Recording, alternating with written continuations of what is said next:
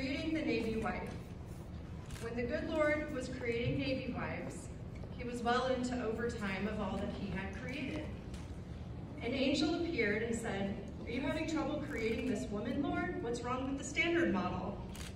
The Lord replied, "Have you seen the specifications on this order? She has to be extra strong and completely independent." Don't cry. I'll cry if you cry. She has to have the qualities of both mother and father during long times apart from her spouse. She has to be a perfect and gracious hostess when out-of-state sailors arrive needing her hospitality. She has to run circles on nothing but caffeine and respond to emergencies, oftentimes alone and without hesitation. She has to nurse her sick children to health, sometimes without the support of her husband. She has to plan birthdays, attend school events, and spend holidays alone. She has to be able to pick up, pack up, and move around the world if need be on a moment's notice. Her kiss has to have healing capabilities when her children are sad and missing their daddy. She has to have the patience of a saint when waiting for his ship to come in. She has to function with only 2 hands while often needing a few more. She has to operate independently while often feeling like she could use a clone, or 2, or 10.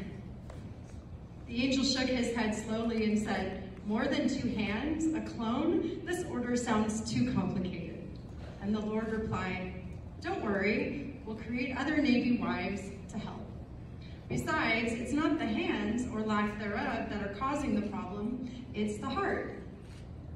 The heart must swell with pride in her husband, sustain the ache of separations, beat on soundly and strongly when it's too tired to do so, and be large enough to say, 'I understand,' when she really doesn't."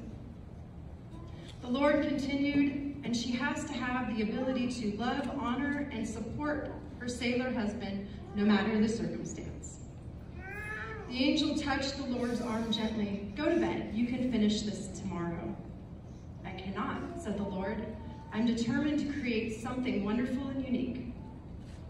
Already I have one that heals herself when she is unwell, can feed a half-dozen unexpected guests without prior notice, and can wave goodbye to her husband from a pier or a runway and fully understand that it is important to our country that he leave."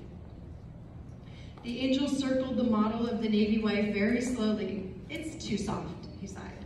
"But tough," said the Lord excitedly. "You cannot imagine what awesome things this woman will be able to do or endure when I am finished with her."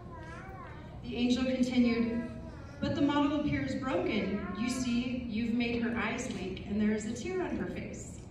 Does this mean she will be weak?" "Not at all," said the Lord. "I did not put that tear there. Compassion was the first ingredient. Already this model is overflowing with it, and I've only just begun my creation." Not all women are created to be Navy wives, but of the ones who are, we have been filled with extra special ingredients by God. Krys, even though Louie is retiring from the Navy, you will always be that model of a woman, a wife with extra special ingredients. And Louie should be eternally grateful to God for creating you for him.